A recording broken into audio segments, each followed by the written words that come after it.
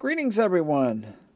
Well, it looks like I have committed myself to the design and build speaker project because, as you can see here, I have spent some money on drivers.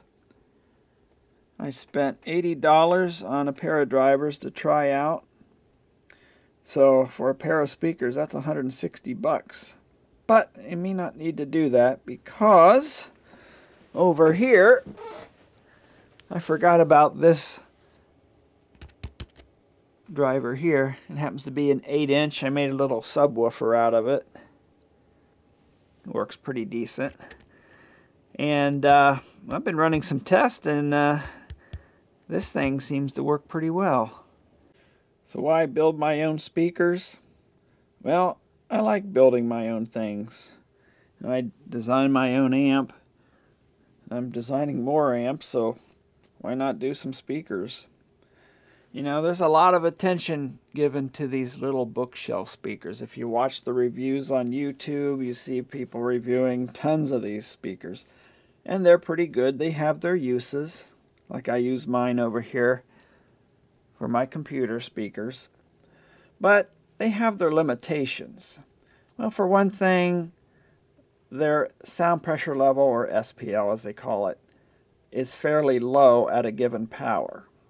Now they usually test at 1 watt and put the test microphone 1 meter away in usually an anechoic chamber, or maybe even a special room to measure the speaker.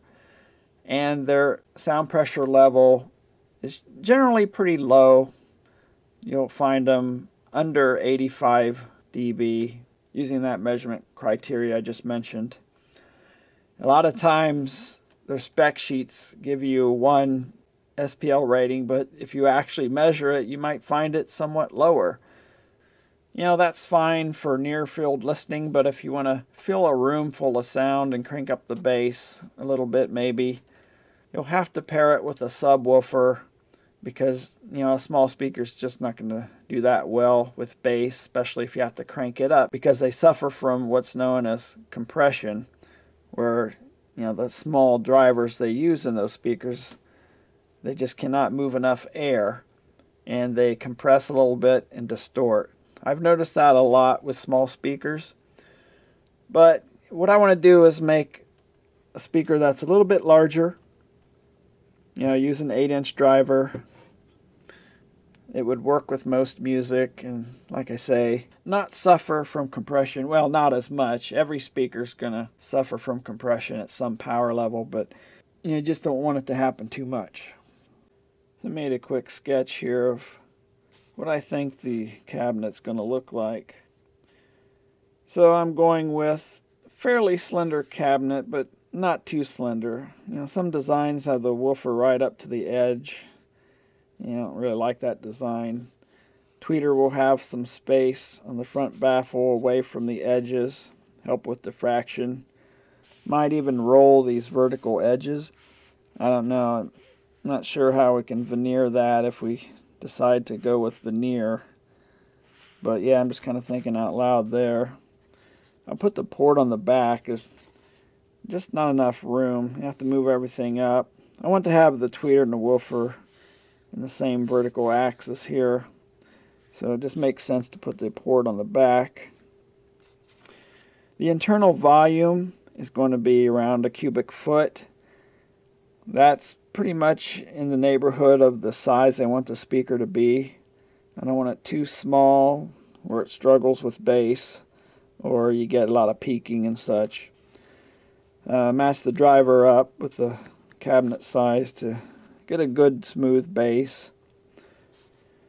So these are the external measurements, and each dimension should have a different number, because the woofer is going to be able to play frequencies up to the crossover point around 2 kilohertz, whatever the crossover point may be. And at some frequencies, you know, you can have a resonance in the box, and that could be built up stronger if the dimensions are the same. So the box should really be different on the box measurements should be really different on each dimension. Now you can get away with a cube with a subwoofer because it's crossed over at such a low frequency. You're not going to have that internal resonance issue. I'm basing this on 3/4 inch cabinet material. Oh, I should also mention that if I have these cabinets made by a professional cabinet maker, get them all finished and nice and veneered, I think it would cost north of $500 to have these made. So it'd be nice to find somebody who would want to collaborate. If I get enough support, I can throw some of that money around and maybe help them out with materials and a little bit of time. If I do it all myself, it's probably going to get the white acrylic latex paint treatment. Build them as good as I can build them and be done with it. Yeah, we'll see how that goes, if it turns into a collaboration or not. I know somebody mentioned in the community post that they had equipment to measure and CNC and stuff like that. And they were in Ohio, because I'm in Ohio. So yeah, I might hit them up, see if they're interested or not. We'll keep that door open. If somebody wants to collaborate on this, that'd be great. Okay, back to the drivers here. Well, that one in the box is the DC200. It's a Dayton Audio. This is also a Dayton Audio. It's the DA215-8. And this little Silk Dome tweeter. I got a 1 1/8 inch size because I want to make sure it can handle the crossover point low enough. Some of the smaller ones need to cross over at a higher frequency, and through my test, this will work with either of those drivers at a crossover point somewhere in the 2K range, I think. So here's some of the measurements I got. I used this Radio Shack sound level meter. It's supposed to be good between 32 and 10 kilohertz plus minus 2 dB. But, I don't know how accurate this thing really is. I bought it when Radio Shack was closing for $12. But it should be good enough for comparative or relative measurements. I set the device up on a tripod and put it in the same place and took the measurements. So we have the DA215 and the DC200. Highlighted in yellow is the numbers across the room, and the numbers here are 1 meter from the speaker. And circled is the DC200 in the box with the port closed off. I just stuffed a sock tightly into the port to make it like a sealed system. Now keep in mind that this room is not an anechoic chamber. It's going to have nodes and standing waves, and at some frequencies you can see here it kind of peaks up. That's just the nature of the beast. I don't have the measuring equipment in the rooms to properly measure the speaker in, but again, it's kind of a relative comparison. One thing you notice that both the drivers, this $55 driver and the cheaper DC200, which is, I think it's like $36 now. Well, I'm getting very similar numbers out of them. Now the DC200, let me show you this graph real quick. It wants to be in a larger box. When I put its parameters in and model it in box modeling software, WinISD Beta, some software I got years ago, in a 1 cubic foot box tuned at 45 hertz, it peaks up about 4 dB around 57 hertz. That's undesirable. You really don't want that. And after the peak up, it'll kind of slope off more steep. You'll lose your lower bass. And the green line here is an ideal response. You want it flat, and then it'll start to roll off. And in the same chamber, in the same cabinet, a sealed response would be like this. It would start rolling off earlier, but it'll be a slow roll off. In fact, I didn't draw it right here, but these lines will cross over at 20 some hertz. So because of the slower roll off on the sealed system at very low frequencies, the output will end up being the same. However, you really don't get a lot of content in the low frequencies. Most of the base frequencies you want is in this range, and you can say this is like 35 to 90 or something like that. And you can see we're several dB down here. Now this is just a general descriptive graph. It's not really, I don't have a lot of numbers, just a 0 dB reference point. So that's why I like ported with this size of speaker, because you get more SPLs in the base regions where there's going to be more content. Now to get back to this peaking effect with the DC200, well, when I measure it, I'm not seeing that hump. In fact, both speakers measure the same. If we look at 55 to 60 here, I'm getting the same numbers at this, at 1 meter and across the room.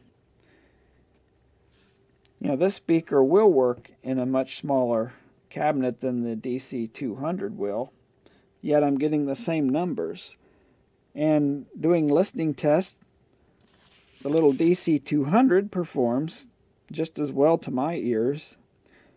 So what I think I'm going to do is exchange this for another DC200 and get another driver here, another dome tweeter, and we'll have two sets of speakers or drivers. A pair of these is $160, but since I have one DC200 already, if I exchange this, then I'll only be out $90. Didn't plan on using this driver because it didn't seem to model that well, but if it's going to sound right to my ears, and I'm not seeing that peaking, I'm going to use it. As for the crossover, I'm looking at a 12 dB per octave Linkwitz-Riley type design, where you have the coil and capacitor and coil in the tweeter. Depending on the speaker, its electrical and acoustic characteristics, I might need a Zobel here. That'll prop up the impedance at the higher frequencies. But it depends on the acoustic output. This might steal enough signal away that it may not be desirable to have it. Well, it's just something I have to experiment with and see how it works out. Another thing I'm thinking of doing is designing generic or universal crossover boards. They have position with many through holes for connecting different sized coils. Capacitors, you might need the parallel capacitors to home in on a value you need. If you need the Zobel, there'll be a space for that. There'll be space for pad down resistors if needed. The tweeter and woofer crossovers can be separated for bi-amplification or jumpered together just using 1 amp.